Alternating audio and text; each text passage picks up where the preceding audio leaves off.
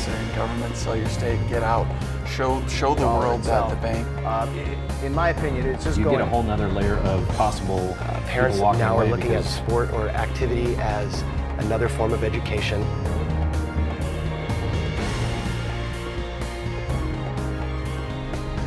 Welcome to the Trading Desk, where money talks. My name is Dave Floyd with Aspen Trading Group in Bend, Oregon, and with me, as usual, Matt Davio of Red Rock Partners and Jesse Felder of Felder and Company. And again, we've got our new set. We hope you enjoy it, and we're going to take a look at some charts as to what's been happening in the market since our show a couple of weeks ago. So if we could pop up that first one.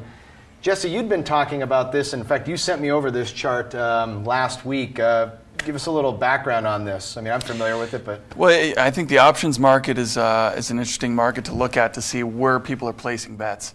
And it's usually good, especially the equity options, to see it's kind of a contrarian indicator. When you see a lot of people buying calls and betting the market's going to go up, stocks are going to go up, that's a sign that there's not enough fear in the market. When you see a lot of put buying, people betting the market's going to go down, sign there's way too much fear, and the market's probably going to go the other direction. So yeah, so now we're seeing a volatility index, the VIX, that cruised down to, what, 22.5 after being as high as 96. It's another indicator of fear related to the options market. Yeah, so people have gotten comfortable in the fact that the market's never going down. Right.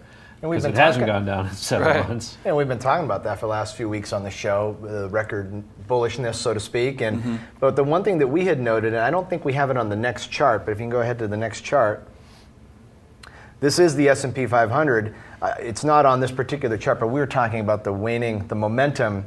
While we had kept hitting new highs over the last few weeks, the momentum had been going down. And then last Friday, I think or last Thursday, was really in my opinion, the indication that we're probably going to head lower. We broke below this previous high at 1039. I think if we can get below this trend line down there around 1020, I think we'll be going much lower. Friday we had the jobs number, and it was very bearish, obviously, but it was to be expected. So the market had sold off into Friday. We went down to 1,012 on the S&P, and then that was the low of the day, and that was pre-market. So pre-market, we rallied all the way back. Now here, I think this morning we're at 1030.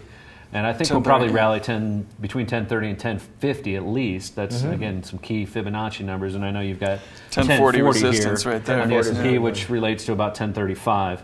But in theory, we could actually go all the way back just to barely above last week's highs and still be considered into what I consider this actually a bearish chart. Yeah. I would really like to see us break this trend line here. Right. Yeah, but just like back, I see in your chart here, we made a lower, we made a low back there in your A move there that was below that recent high, just like we're doing here. Yes. So that failed, and if we fail again, the trend is still bullish. There's no doubt. I mean, we all agree with that. There's still a lot of liquidity in the market. And the logical side of me, I mean, technically I look at this and I get kind of bearish, but the logical side of me is it's not like the economy's going back into the crapper in a serious way. At least it's hard to see that. So, but it can't get much better. I mean, I think people think we're looking at this huge recovery, and we haven't gotten better at all. We just stopped getting bad. It's stopped getting worse. And we've priced in way too much. We've got a lot of Band-Aids on the gusher. Yeah. A lot of we've got a couple minutes left in this segment. Let's take a look at a couple more charts here. We'll go to the next one, please.